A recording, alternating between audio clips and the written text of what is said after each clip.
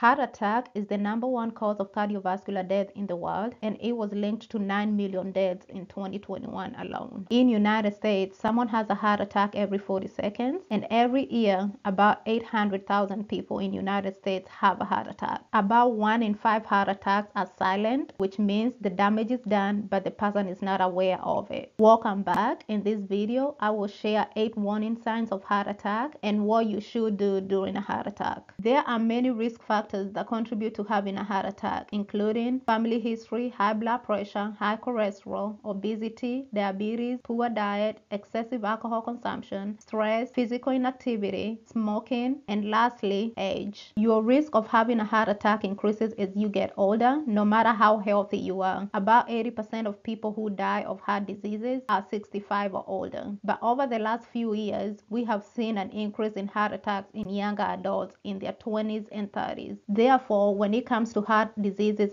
and/or heart attacks, think of the old saying, age is just a number, which means you are not too young for a heart attack. Number 1 is chest pain or discomfort. This is a common sign of heart attack. People may describe this sensation as feeling like an elephant is standing on their chest, and some people don't describe chest pain as pain at all. Instead, they may say they felt chest pressure, tightness, squeezing. Sometimes this discomfort can seem bad for a few minutes and then goes away and may reappear in hours or even days later. This could be all signs that your heart muscle isn't getting enough oxygen. Number 2 is discomfort in other areas of upper body. Pain and tightness may spread to other areas of the body. Most people associate a heart attack with pain working its way down the left arm. That can happen, but pain can also appear in other locations, including neck, jaw, shoulder, arms, and back. Also, some people may experience tingling and numbness down their arms and fingers. If you're finding this information useful at all, please hit the like, subscribe button, and turn your notification on to stay updated with my latest health-related tips. Number 3 is sweating. Sweating more than usual, especially if you're not exercising or being active, could be an early warning sign of heart problems. Pumping blood through clogged arteries takes more effort from your heart, so your body sweats more to try to keep your body temperature down during the extra exertion. Number 4 is nausea, vomiting, and indigestion. Often people begin experiencing these symptoms before a heart attack. These symptoms can get dismissed as heartburn or another food-related complication. If you normally can eat anything without feeling sick, indigestion or heartburn could be a signal that something else is going on. Number 5 is shortness of breath. If walking up the stairs used to be easy, but you recently have been finding it harder and harder, it could be a sign that your heart is in danger. Shortness of breath could come with or without any chest pain. Your breathing and your heart pumping blood effectively is very closely related. Your heart pumps blood so it can circulate to your tissue as well as get oxygen from your lungs. If your heart can't pump blood well, as it is in the case of heart attack, you can feel short of breath. Number 6 is fatigue. Feeling worn out after a sleepless night or stressful day is normal. But if you often feel tired or exhausted for no reason, it could be a sign that something is wrong. Fatigue and shortness of breath are more common in women than men and may begin months before a heart attack. And that's why it's important to see a doctor as early as possible. Number 7 is dizziness or lightheadedness. Many things can make you dizzy, such as not drinking enough water, skipping lunch, or standing up too fast. But dizziness combined with chest pain and shortness of breath may be a sign of heart pumping problem, which can cause a drop in your blood pressure and oxygenation. This sensation is certainly not normal feeling and shouldn't be ignored if you experience it, because it could mean a heart attack is on its way. Number 8 is palpitation. When the heart lacks adequate blood supply, it can get irritated due to lack of nutrient-filled blood. Heart palpitation can range from feeling like your heart is skipping a beat to having changes in heart rhythm that can feel like your heart is pounding or throbbing. Changes in your heart rhythm shouldn't be ignored, and especially if your palpitations are accompanied by dizziness, chest pressure, chest pain, or fainting, because this could be a confirmation that a heart attack is occurring and you should seek medical care immediately. If you think you're having a heart attack, you or someone nearby should call emergency services immediately. It's unsafe to drive yourself to the hospital during a heart attack, so call an ambulance or have someone else drive you. While you may feel awake and alert enough to drive, the chest pain could get severe that you may have trouble breathing or difficulty thinking clearly. When you call emergency services, the dispatcher may ask you about the medicine you take and your allergies. If you don't currently take a blood thinner and you aren't allergic to aspirin, the dispatcher may advise you to chew an aspirin while you're waiting on medical attention. If you have nitroglycerin tablets, you may also use these as directed by your doctor to reduce the chest pain. If you witness a heart attack and the person becomes unconscious, not breathing, or with no pulse, begin CPR. Push hard and fast on the center of the person's chest at a rate of 100 to 120 compressions a minute. If an AED is immediately available and the person is unconscious, follow the device instruction for using it. If you have a list of medication you currently take or any information about your medical history, you may want to take this information with you because it can speed your medical care. Even if you have risk factors for heart disease or have already had a heart attack, there are things you can do to reduce the risk of having a heart attack in the future, such as stop smoking, eat a heart-healthy diet, exercise regularly, control your cholesterol, maintain a healthy weight, control blood pressure and blood sugars, limit alcohol consumption, assess your mental health, and take your prescribed medications. Remember, signs of heart attack vary from person to person, and they may not always be sudden or severe. If this has been helpful, hit the like button and be sure to subscribe for more health-related videos. Until next time, stay healthy and remember, health is the greatest wealth.